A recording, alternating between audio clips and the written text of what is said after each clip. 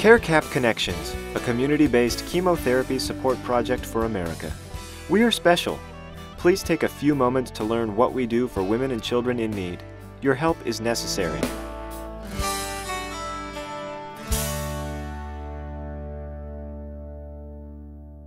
The following is a presentation of KARK Television 4, Little Rock, Arkansas, provided by permission.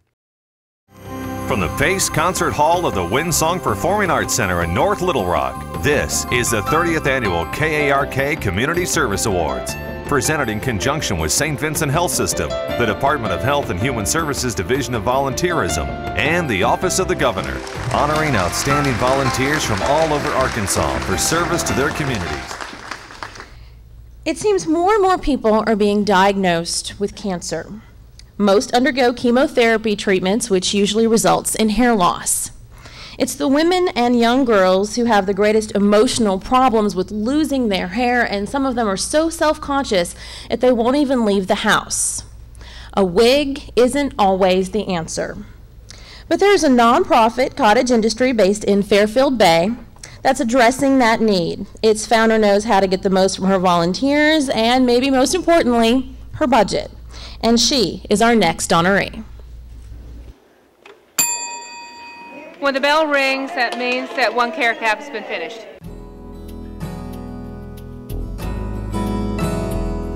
It's 9 a.m. and retired Army Chaplain Ingram Phillips arrives at St. Francis of Assisi Church in Fairfield Bay with a trailer full of sewing machines and fabric.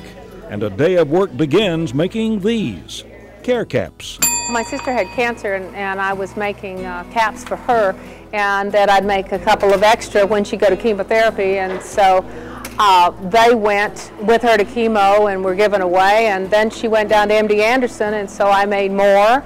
And some of these lovely ladies said that they would help me to sew, and so that's how we got started. Mary says she didn't choose the CareCap Connection project, it chose her. I've never seen any kind of a project that grew as fast as this project has, and just multiplied.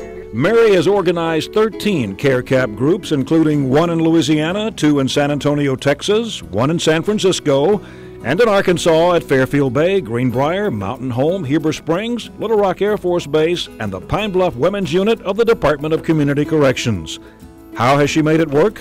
Her vitality and her kindness and instructing people on how to put the caps together, and her patience with all of us.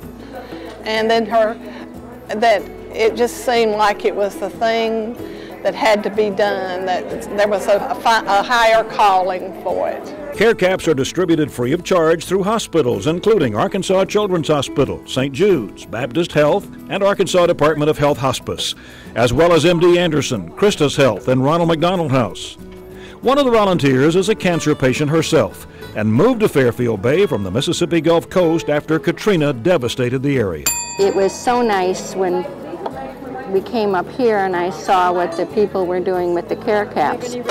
I would have loved to have had some at the beginning, because it was really hard not to be able to really go out in public and feel comfortable. Mary and her volunteers have made life more comfortable for about 1,500 patients, with thousands more yet to be served. It's an ongoing project. It just grows and grows.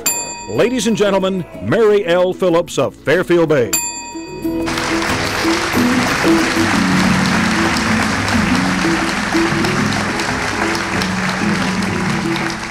Mrs. Phillips, first of all, congratulations, and KRK4's General Manager Rick Regala is here to present you with your award on behalf of the Landers Brothers Auto Group, and to donate in your honor $500 to Volunteer America 7076, because you care. Congratulations. Thank you. Congratulations. Thank you very much. Thank you. I'd like to thank KARK, the Governor, the Department of Volunteerism, St. Vincent's Health System, and Lee Berry for nominating me. I never thought when I made that first cap for my sister, and I kept making caps for her to give away in her chemotherapy sessions, that this would become what it is. We now have over 400 volunteers who have made 2,500 caps that have been given away here in Arkansas and major medical centers and in neighboring states. This is funded by donations, and it's manned by a wonderful group of volunteers, and I would like to recognize them. Could you please stand up if you're one of my volunteers? I know I've got a lot of you out here. Thank you.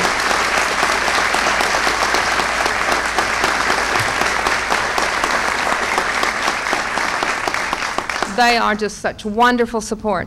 And last, I'd like to give my special thanks to the CareCaps shipping department, my husband and partner, Ingram Phillips.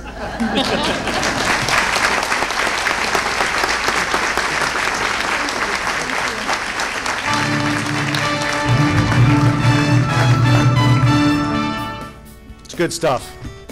Care Caps are distributed free of charge to individuals through America's Cancer Centers.